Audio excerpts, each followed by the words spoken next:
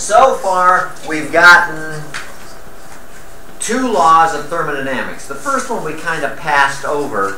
Well, it's not the first one. It's the 0th one. It's in the book. I didn't discuss it much because there's not a whole lot there.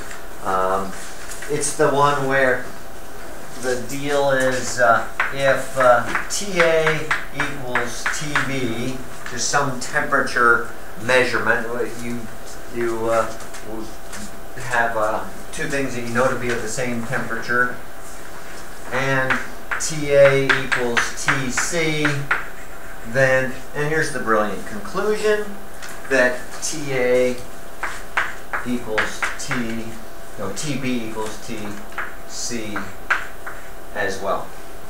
Sounds kind of silly, but it is the nature behind how a thermometer works. That's what we rely on. We take a thermometer, measure the temperature of something that we know. Historically, that's been something like boiling water as one point, and ice is another.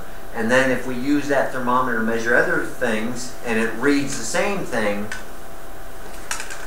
then we assume that we've got a good temperature reading for it. So that's all there is to it. It's not really a working law for us. There's not a whole lot we can do with it. But the first law that we just finished up our introduction to is a working law for us, and that's the law of energy conservation.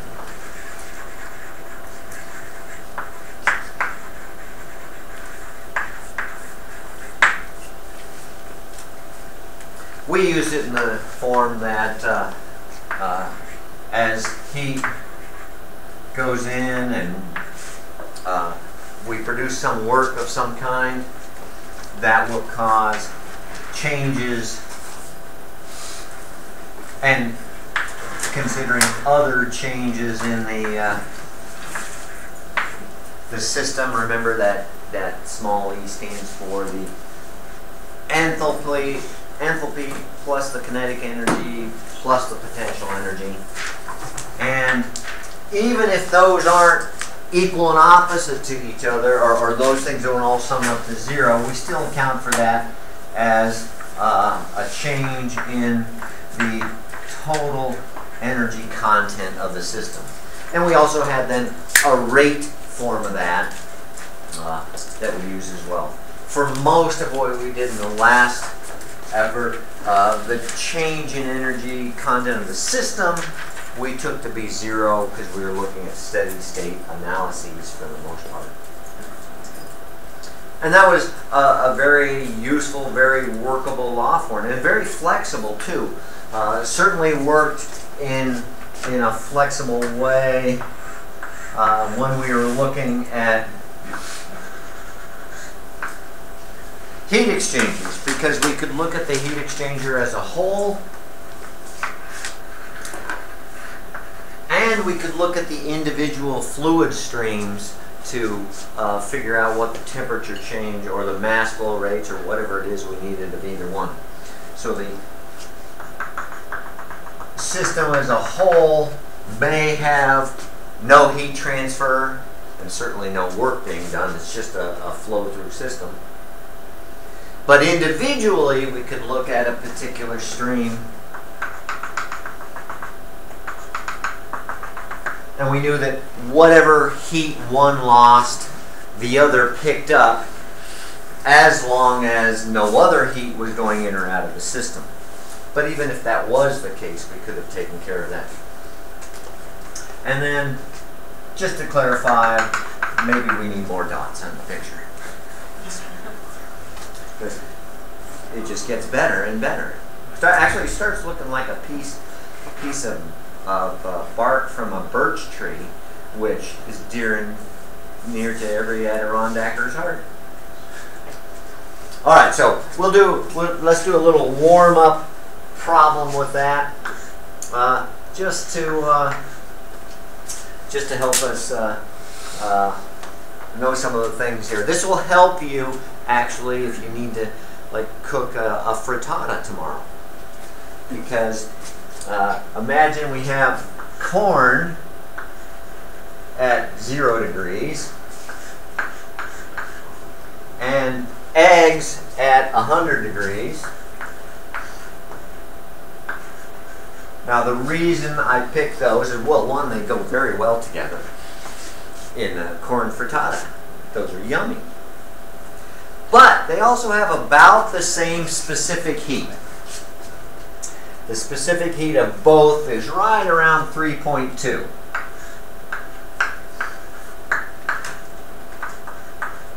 kilojoules per kilogram degree K.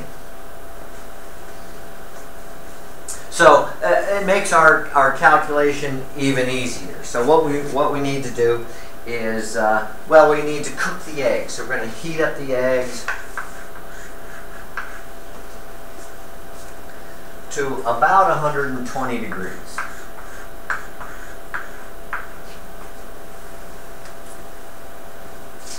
So we know about how much heat that's going to require, because we know the specific heat. We now know the temperature change, so we can figure out about how much heat that would require, and that will allow us to predict that if the heat comes from the corn, we can predict then that the corn, since it has the same specific heat, if the eggs go up by 20 degrees, and assume we have about the same mass of these, if the eggs go up by about 20 degrees, then the corn is going to have to go down by about 20 degrees as well. Just a simple first law analysis. If we want to heat up the eggs from 100 to 120, we only need to put them right next door to the corn, and the corn will release enough heat to the eggs that the eggs will heat up and the corn will cool down and energy will be conserved. Everything will be fine. And we'll have corn frittata. Frozen corn frittata. But eggs are more important than corn, and we were able to cook the corn, and we did so for free because we just took the heat out of the corn. Beautiful, huh? Beautiful idea. What? Nothing in here is important for a degree. Is that what he said? Hair? There's hair? What? Chris, did you hear him and you texted it to a friend? You're just going to drop it? Yes. Completely. Huh. All right. Any trouble with that scheme? Because we're hoping your mom will do that for us. No violation here of the first law. We just took a certain amount of heat out of one item, put it into the other item, such that no heat was lost, no heat was introduced to the system. We can very, very easily predict what the temperature changes were going to be of the two. Any problem with it though? That's keeping you awake at night?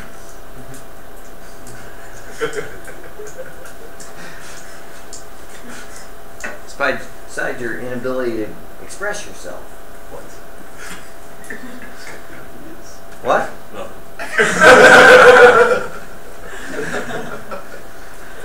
No violation whatsoever of the first law, is there?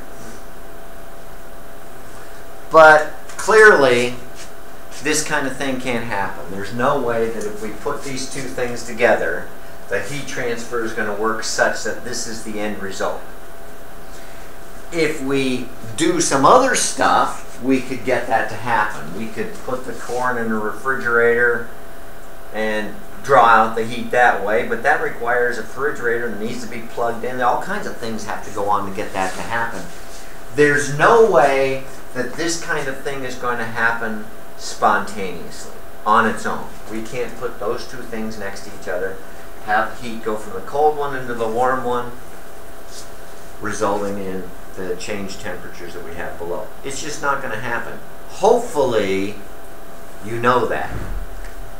What we don't know is how to understand that that won't happen, because there was no violation in the first law that happened. That everything's just fine there. That amount of heat transfer is going to do just that kind of thing for us.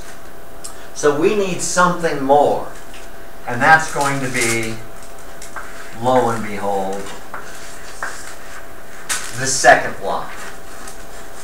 Now, we're not quite there yet to present that law, but we will. What it's going to do for us is tell us not only must we conserve the first, observe the first law, not only must we obey the first law, but that there's prohibited directions in the first law. There's only certain ways that the first law can go in a natural world.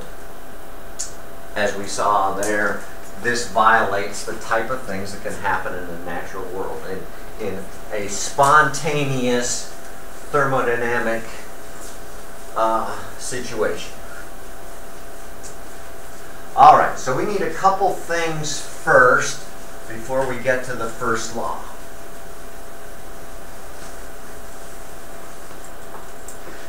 One of the first things we need is a definition of what's called a heat engine. A heat engine is something that uses heat to do something for us, that uses the transfer of heat to do something for us in a reasonable way. So a very simple model of just such a heat engine will be something like this.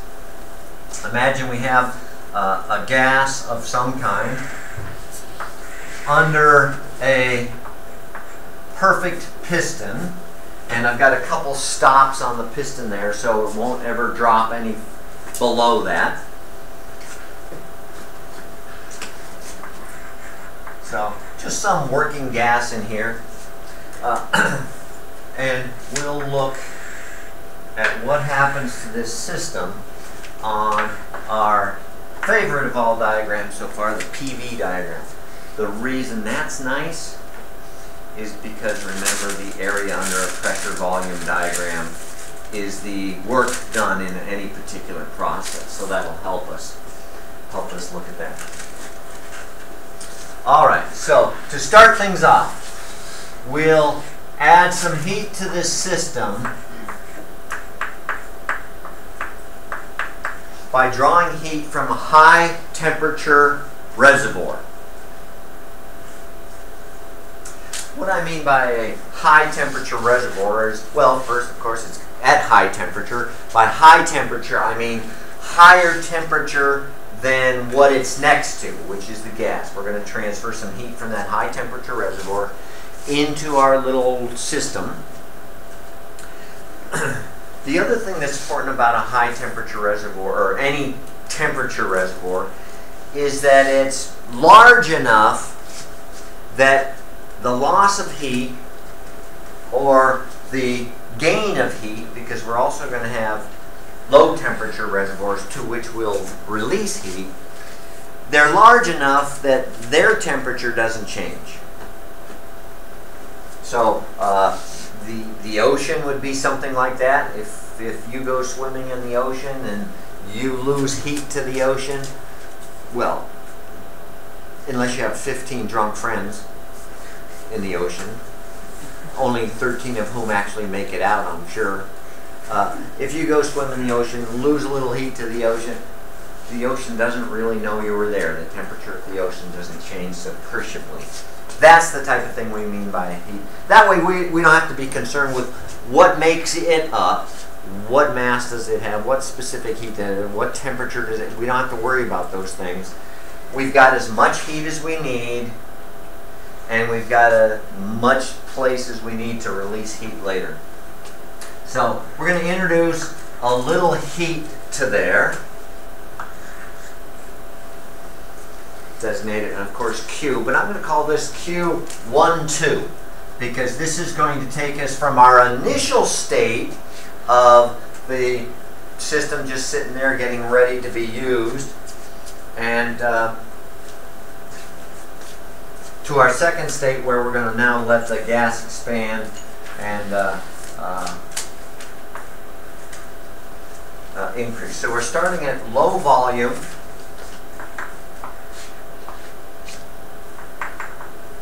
And low pressure.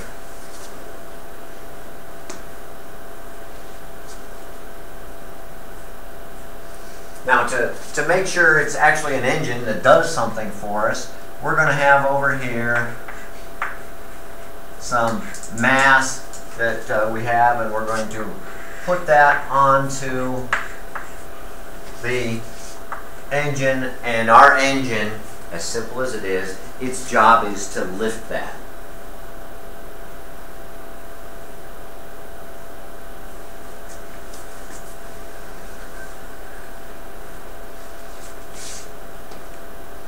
So that's our original, that's our start. And so we'll pump in some heat. What? And sit by him. And we'll have a stop there that'll keep the thing going from any higher than that.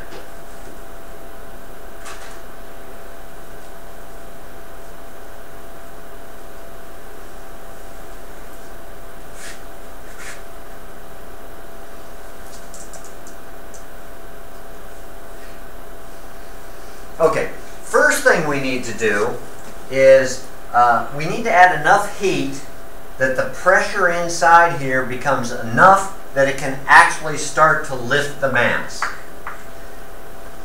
At first, the pressure in there won't be enough to lift the mass, and that's partly because the piston is down on these stops and couldn't drop down any lower when we put the mass on. When we put that mass on, the piston doesn't drop any lower, so we're at a pressure in here that's not great enough to actually lift that mass. So the first thing we need to do is increase the pressure to some point where now we can start to lift the mass. So the piston is actually at the same place for both state points 1 and 2, but they're of different pressure. So I'll label that Q12 goes in there to cause the pressure to increase enough to the point where we need to be. That will be then enough to lift the mass. Now the pressure's high enough. Now we can start to lift the mass. Now the piston will start to float. So that will be the process up to point 3. How would that look on the PV diagram? Starting from point 2, because we can't jump away from any state point, we have to continue from there.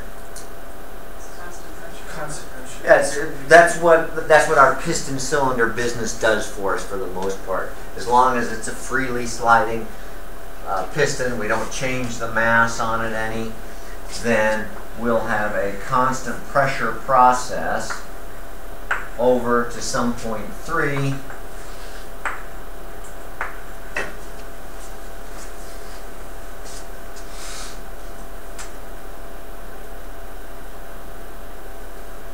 And that's, of course, going to be then the work done from 2 to 3. Is it positive or negative? Or can we tell? Because there's no numbers on here. I got a couple positives. Now I understood that. What was your problem before? I said even softer than... I know, but you said it was such conviction. It was actually understandable. You can say something loudly and still mumble. It's positive. We know that because the area under a PV diagram is the work done during that process, and this is a positive area because we're above the axis and we're going to the right.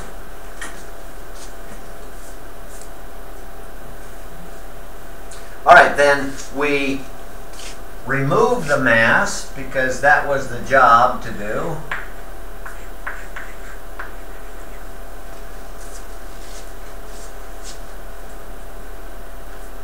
When we pull the mass off, what happens to the piston?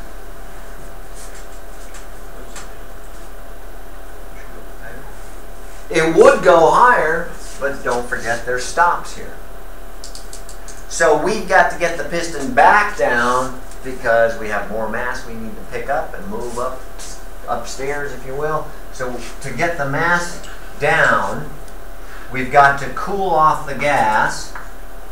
We'll do that by now rejecting heat to a low temperature reservoir.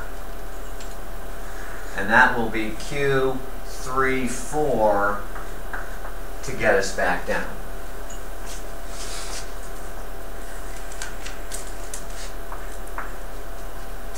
So that'll bring us down to 4.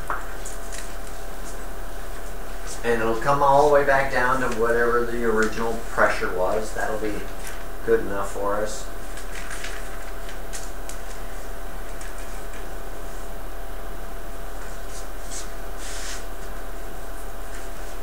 Oh, sorry, we'll reduce the pressure, then it will fall. So here's the pressure reduction, then here's the fall itself as it actually goes back.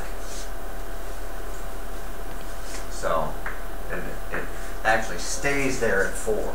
So we pull out the heat till the pressure's low enough that it starts to drop. And once it starts to drop, that's a constant pressure process. So that's what we need there. So that'll be the heat transfer 3 to 4, just to cool it down to drop the pressure, even though the piston doesn't move yet. Then once we've done that, it moves, starts to move. And the plate still now drops, and it brings us back to our original situation where we're back to the original pressure, the original volume. We can put on a new mass, heat it up again, raise that, pull the mass off, and we got ourselves an engine working for us in a cycle.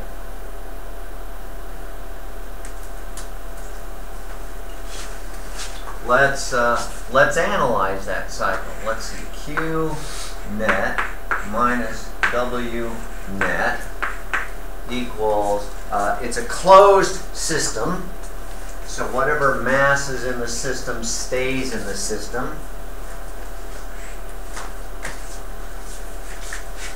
And then for the whole cycle, this will be 1 all the way around to 1. We need to look at our usual pieces.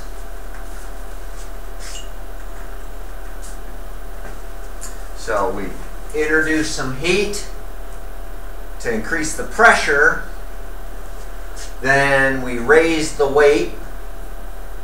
Then we took out some heat to reduce the pressure. The plate dropped back down, brought us to our original place, and then we can start all over again in a cycle. So every time we go through this, we end up exactly where we started, at least in terms of the gas itself.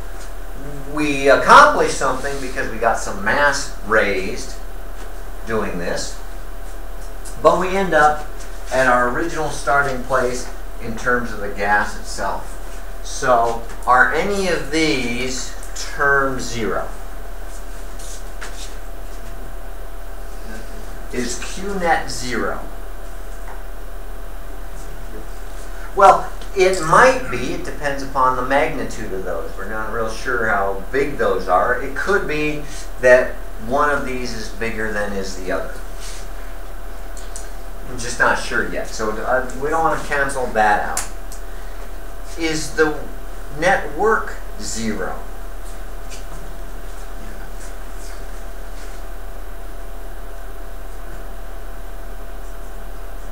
That we can answer. We can answer whether or not this net work is 0.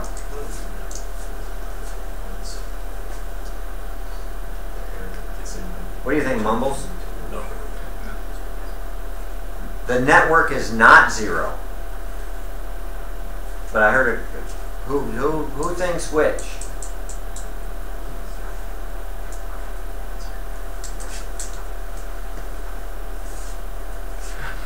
You guys disagree? Yeah. Phil, what do you think? Is the network 0? Not sure about this one yet. This one we can be a lot more sure about. Is the network 0? Yes or no? I got a yes, it is 0. I got a no, it's not 0. I got a no. Phil's not going to play along. Bill's dreaming of the beach. Dana? No, it's not 0. What? That's not true. You might be smarter. Taylor thought that was a pretty funny idea. Taylor, yes or no? Is the work 0? The network 0? Yes. No? No? Yes. Yes? No? No? No? Did I get everybody? Oh, I didn't get Phil. Phil's not going to play along at all. Phil, you have to break the tie. We were exactly tied. Is the network 0 for once around the cycle? I'll say No, it's not 0? Didn't sound very confident. Who's confident in their answer? You're confident that you're wrong? You're not confident? You're confident? Nate, you're confident? What was your answer? No, it is not 0. This term is definitely not 0. Right? I understand you're right? You're right. How can you convince us?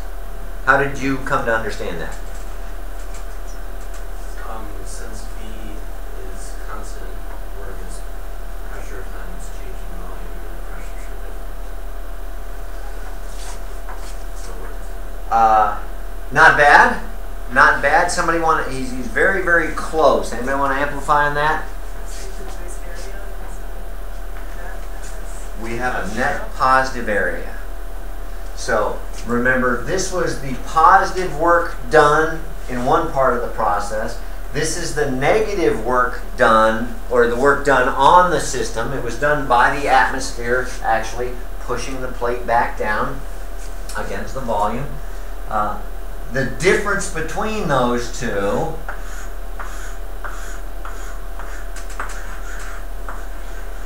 is the net work. And that difference between those two, that area is definitely positive, definitely non-zero. Not only non-zero, but positive. So we know that the work net is not equal to 0, and in fact greater than 0. even though the same amount of work we put in comes back out. It didn't. That wasn't the case. The amount of work is the area under the process curve on a PV diagram.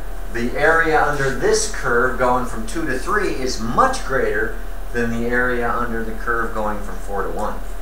Much greater.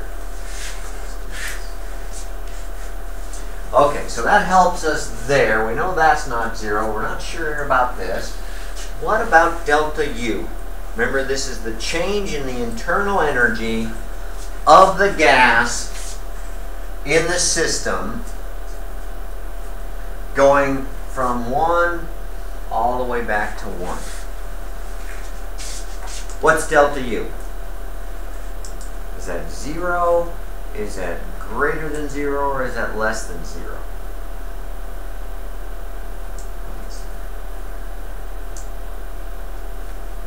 What?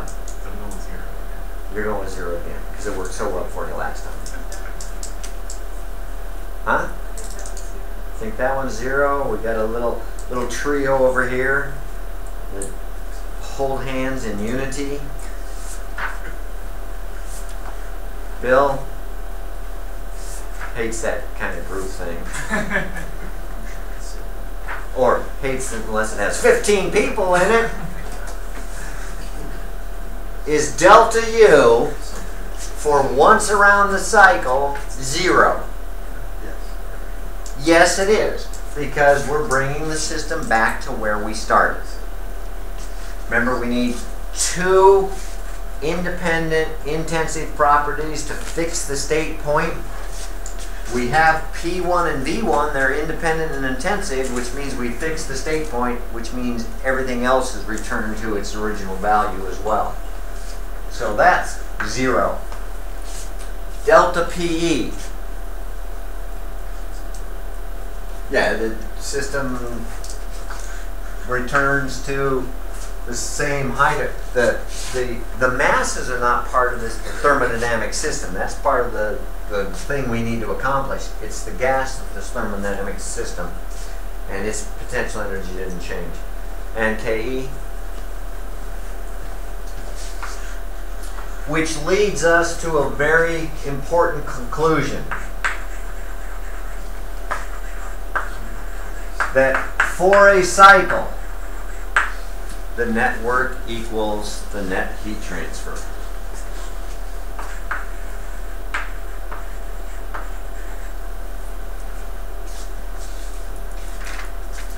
And equivalently, if we needed, we could put that in rate terms. Or we could put it on a per mass basis term as well. It doesn't matter, especially for this closed system. Any one of those we can conclude. So that's our idea of a heat engine, but that's a nasty diagram to draw. So we're going to simplify the diagram and work from there.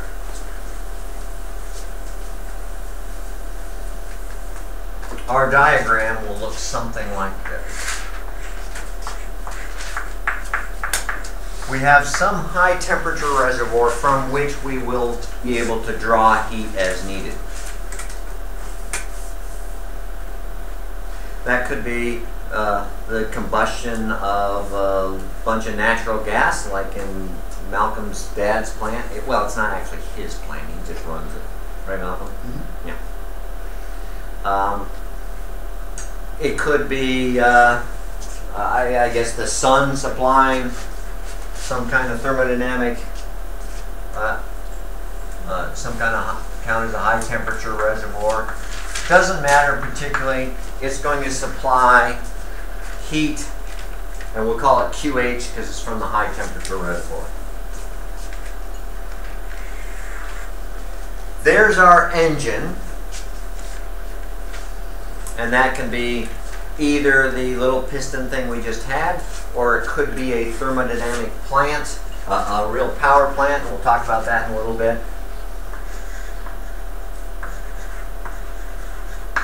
But it's going to supply some work for us. What we do with that, do we want to raise masses with it, or do we want to turn an electrical generator?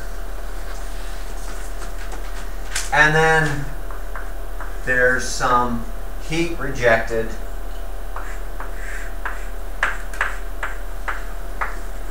to a low temperature reservoir. And that's our little cartoon picture of a heat transfer engine.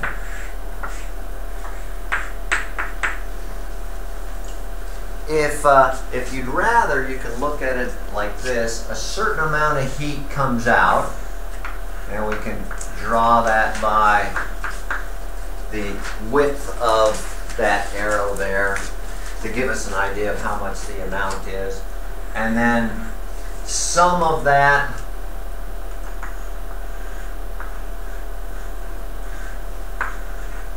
goes to producing work, whereas some of it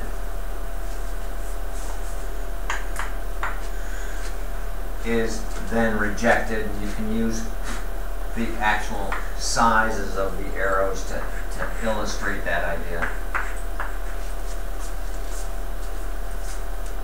But that's too hard to draw. Especially under the incredibly critical eye of some of the audience for some of the drawings. What? That was AJ. You can't look at us. AJ? I guess Al. This guy? You have a nickname for him? Oh, yeah, I went to high school. You did. Yeah. Great. All right, so that brings us then to the second law, as we're going to use it. In fact, there's two ways to state the second law.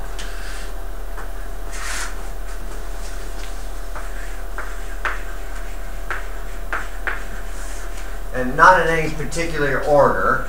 The Clausius statement of the second law. Clausius was just the one who proposed it.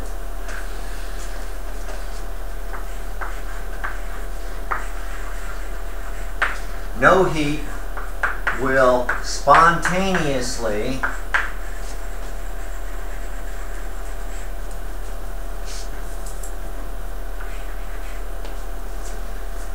that means without us doing anything, no heat will spontaneously move from a cold body to a warm one.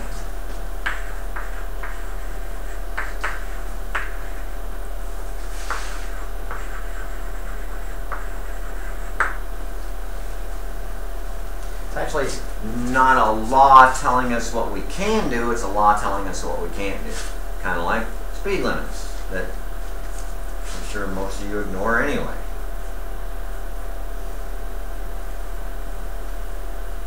Well, we just common sense tells you that's the case, because even when we talked about the corn frittata, nobody raised the concern that, oh yeah, we could do that because the first law says we can. First law says we can, but the second law says we can't. So that's the first statement of the second law. So for our heat engines, it would look something like this. Here's a high temperature reservoir, a low temperature reservoir.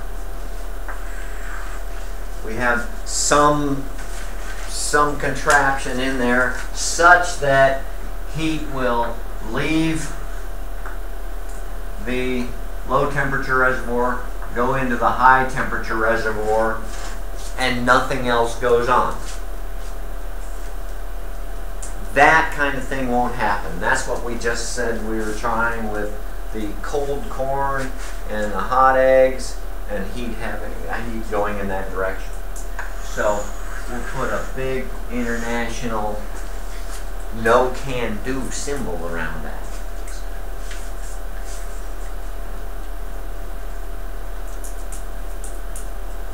So that's the first statement, the first form of the second law. Gives us an idea of the direction of things.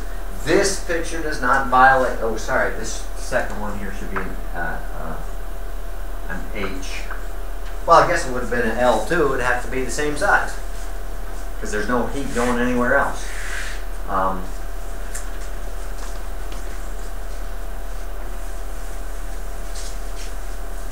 The second form of the second law is also the same kind of thing. It tells us what we can't do. It's known as the Kelvin-Planck form of the second law.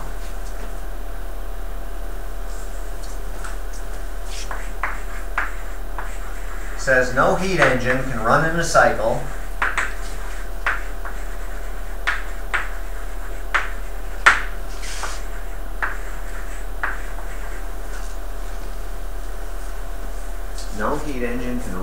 cycle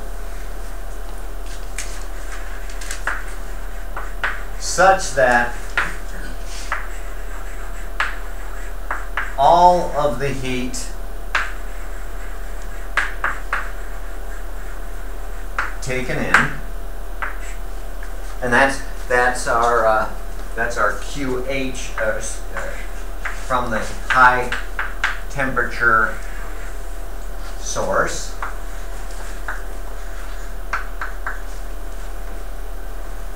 No engine can run in a cycle such that all of the heat taken in is formed into work.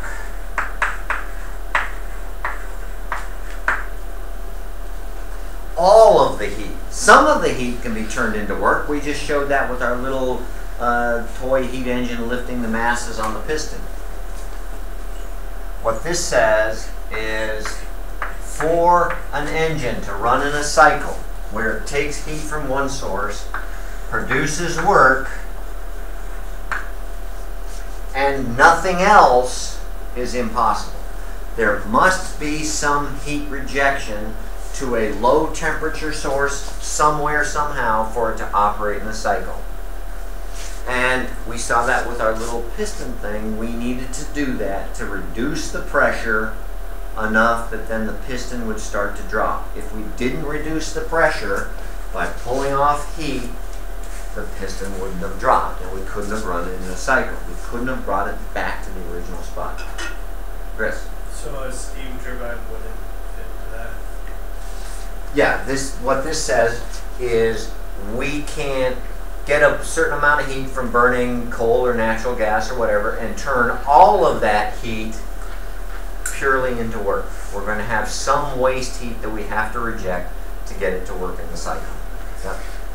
Also, though, inefficiencies guarantee that as well. This isn't even mentioning yet the efficiencies. Is this concept also applies to incandescent light bulbs, how you have a split of light energy and heat energy produced when you use one? Yeah, you'd never be able to put in a certain amount of electricity, have that equivalent electricity turned into light energy without any kind of projection. However, that's not really a cycle. That's not something operating in a cycle. So this needs a big international no-can-do symbol as well. So those are our two forms of the second law that tell us which way we can go and which way we can't go.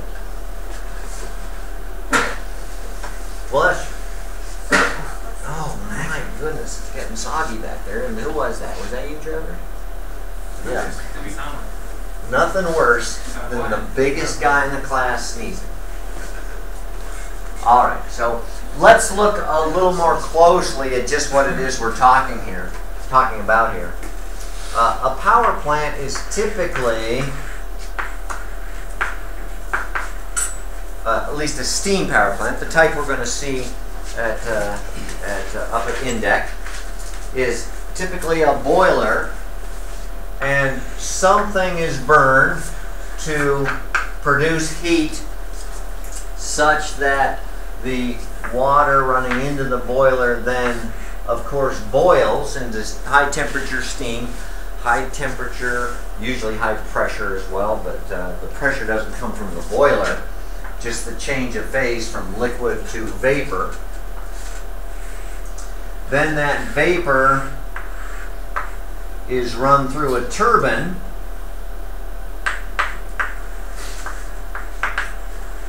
or if you'd rather, a turbine, so that you don't think it's a turban like people wear in India. Made a sandwich.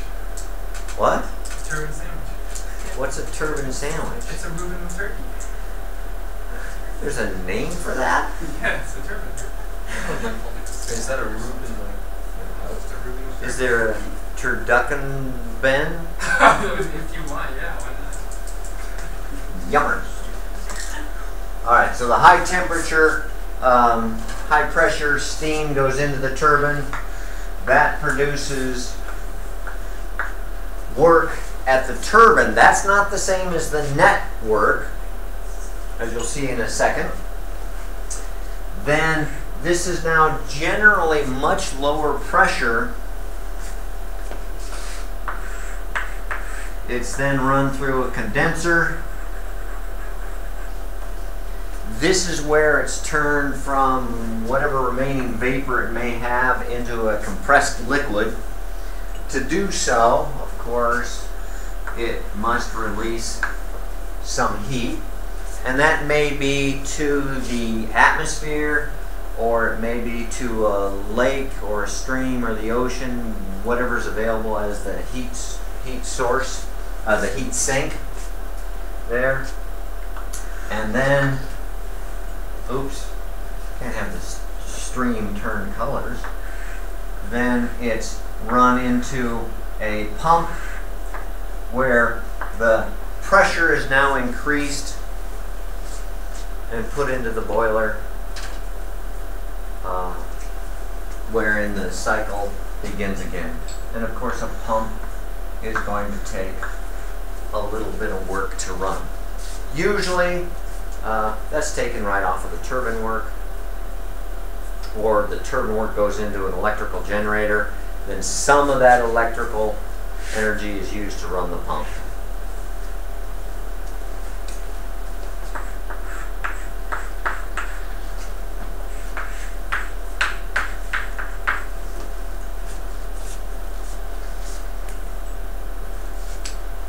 And again, for any system running in a cycle,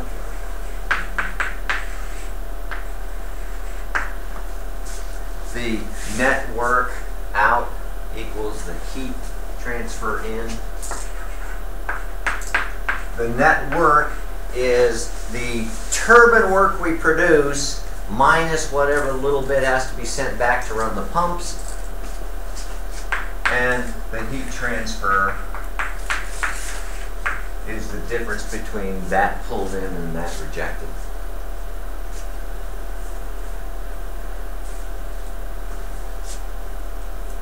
So that's about as simple as a steam power plant can be. There are a lot of other things done. We won't get a chance to talk about many of them. For example, one of the concerns with the turbine is that you don't pull out so much energy that it starts to recondense, where you then have liquid water droplets inside the turbine hitting the turbine blades. So what they'll sometimes do is pull it out midway, reboil it, reintroduce it, and then that keeps it well out away from the dome and reduces the chances of those kind of things happening.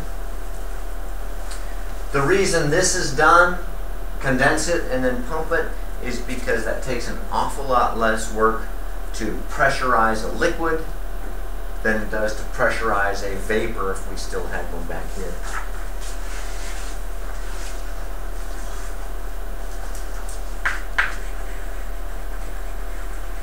So, what we need to look at now is what's called the thermal efficiency.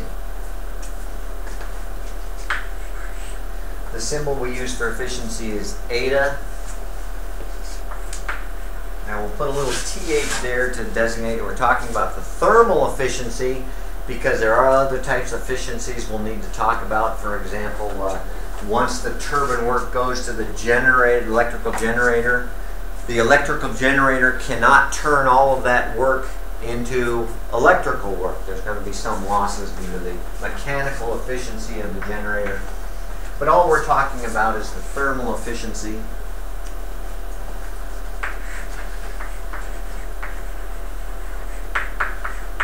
In general, the efficiency is defined as the benefit over the cost.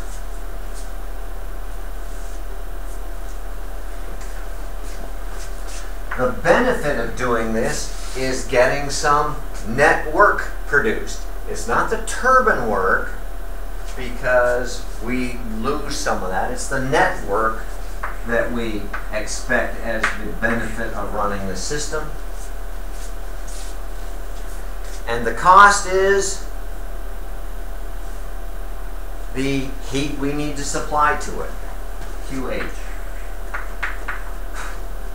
Now, remember, those are thermal terms. There are other costs, of course.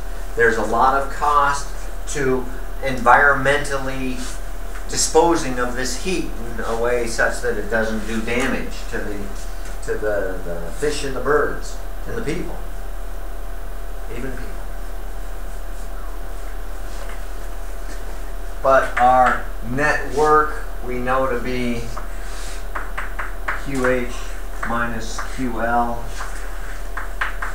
so that's over QH, or this is 1 minus QL over QH.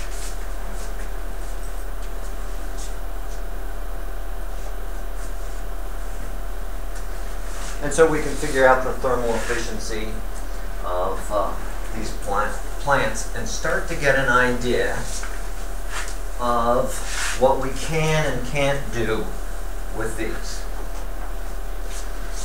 Oh, I wish I hadn't erased that. The Kelvin-Planck statement. Well, you remember what it was. We cannot take all the heat into a system and turn it all into work. What does that mean in terms of the thermal efficiency? Well, thermal efficiency is work net over QH. Kelvin-Planck's statement says we cannot take all of that heat and turn it into work, which means that this cannot be 100%.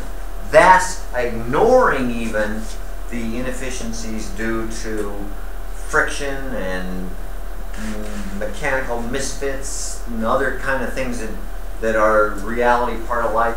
Even if we could make it perfect, even if I went to Ace Hardware and went back to their steam power plant division and asked Earl for my own steam power plant, even he could not supply me with a 100% efficient one. So don't go asking for one. He'll just laugh you right off the site.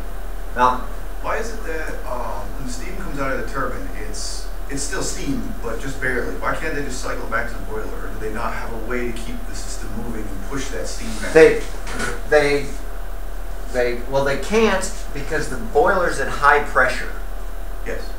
If the boiler's at high pressure, then the boiling point is high, so it has more energy in it. And this comes out at low pressure. You can't get a low pressure stream to flow into a high pressure system naturally. Yeah, there'd be backflow. I see. So they need to pressurize the stream to get it into the boiler, and it's a lot more efficient to pressurize liquid than it is vapor, so the condenser. Okay, I see. So there's our system analysis for the Kelvin-Planck statement in a picture.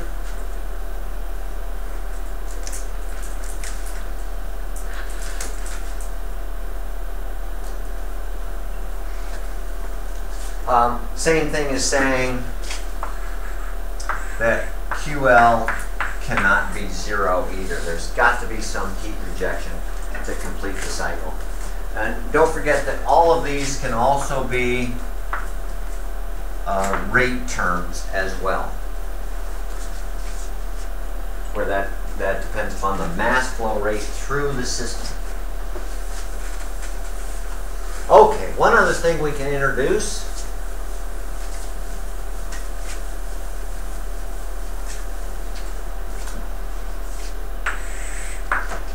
Even though the Clausius statement said that we cannot make heat go from a cold substance to a warm substance, we can't make heat go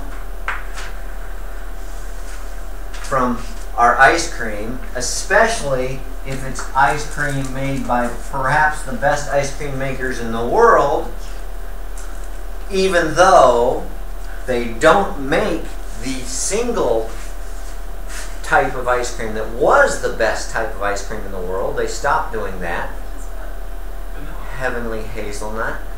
It was the best ever. Heavenly hash, I don't know what it is, but It's sold in Morocco. It's hashish.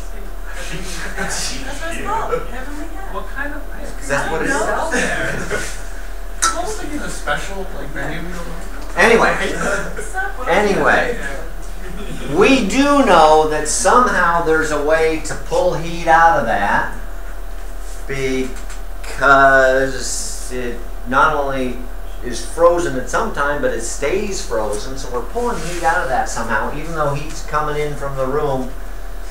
Somehow we do get heat out of the ice cream, rejected to most likely the room because that's where the refrigerator sits. We can't do that spontaneously. We know that from the Clausius statement. Plus, just common sense tells you it's just not going to happen all on its own.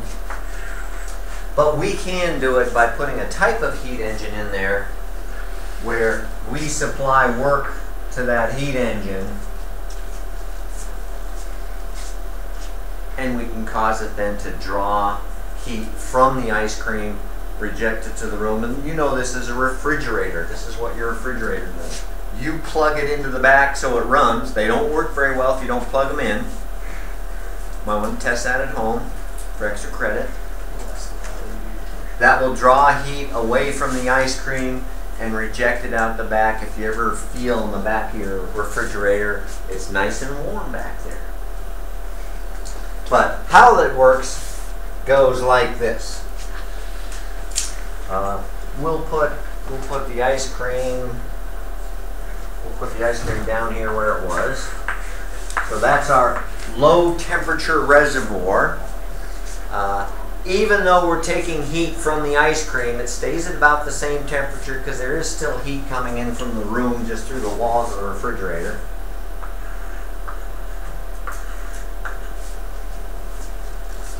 That QL goes into an evaporator.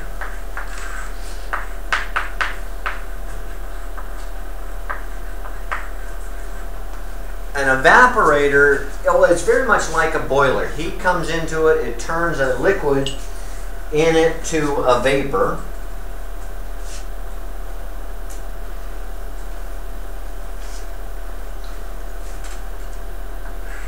Then that's run into a compressor.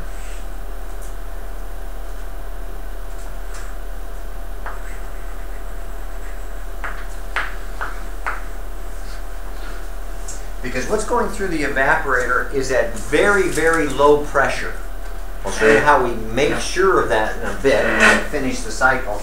But if this is at very, very low pressure, the boiling point is also very, very low. Low enough such that the temperature of the ice cream causes it to boil.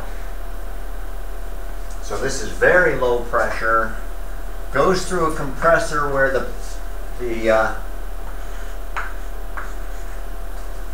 where the pressure is increased. If the pressure is increased, it also increases the boiling point. Increases the boiling point up to around where it's at the room temperature. And then that releases heat out the back of the refrigerator.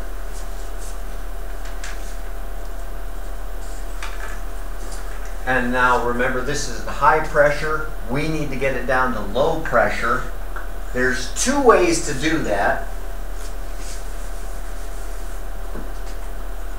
We could run this through a turbine because we've already seen from steam power plants that turbines cause the pressure to drop a great deal. We could get work doing that, and we could use some of that work to actually run the compressor on the other side.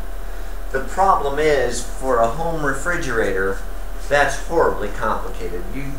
It's just not worth it to have a steam turbine in the back of a refrigerator just to produce little tiny bits of work. So it is then throttled through an expansion valve. That causes the pressure to reduce a great deal. Now that the pressure is low, it can go back into the back of the refrigerator where the ice cream is cold enough to make it boil because the boiling point is so low that we then have a refrigerator work in that way. But they don't work if you don't plug them in to supply work to the compressor. I'm sorry, Chris, is that making you hungry? No. Ice cream? No? You don't like ice cream? You don't like Stewart's ice cream? I love Stewart's ice cream. Oh, okay. So that whole loop is then very low pressure. Well, this part of it is very low pressure. Right. Relatively low. This part is high pressure. If you look back at the steam power cycle, that was kind of the same too. Half of it was high pressure, half of it was lower pressure. The reason that's done though is to get the very big differences in the boiling point here. So that this will condense at room temperature, this will boil at ice cream temperature or lower. Now, the thermal efficiency of refrigerators is not called that. So if you wrote that down, you just wasted time and trouble and effort. Thermal efficiency of a refrigerator is known as the coefficient of performance.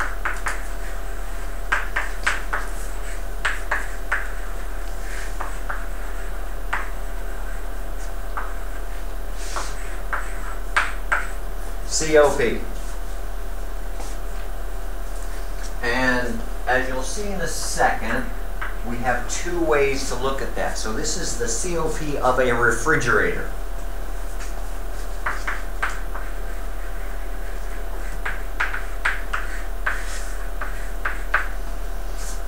Again, defined as the benefit over cost.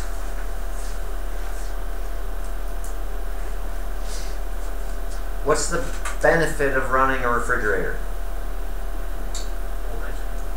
Yeah. QL.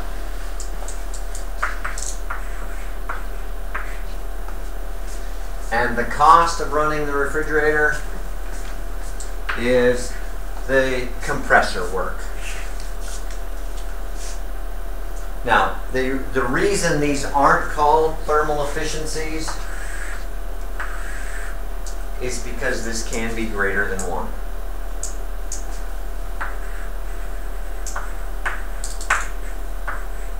And it doesn't make any sense to talk about an efficiency that's greater than 1. So that's why they're called coefficient of performance.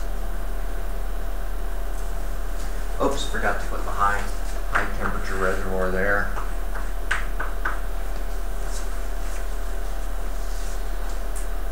Now, that's a refrigerator cycle.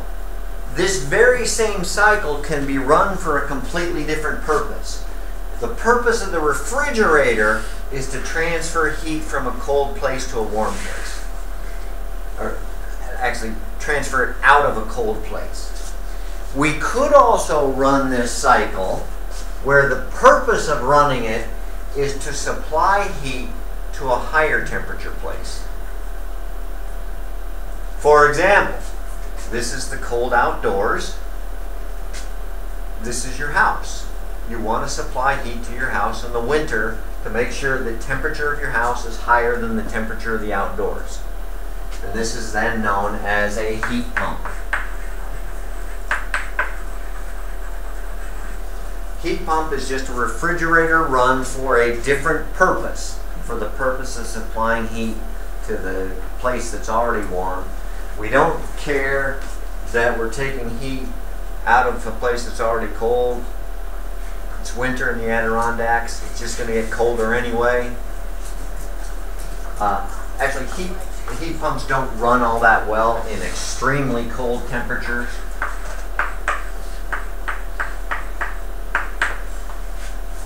But it does have a different coefficient of performance. Still defined as benefit over cost. It's just that the benefit is different this time. Now the benefit is QH rather than QL. The cost is still the work of running the compressor.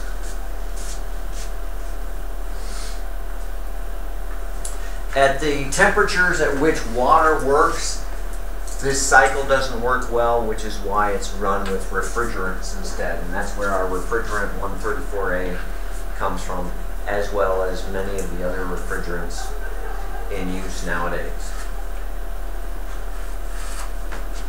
So, everybody up to the Stewarts in Corinth for free ice cream cones on the house. Just the cone part.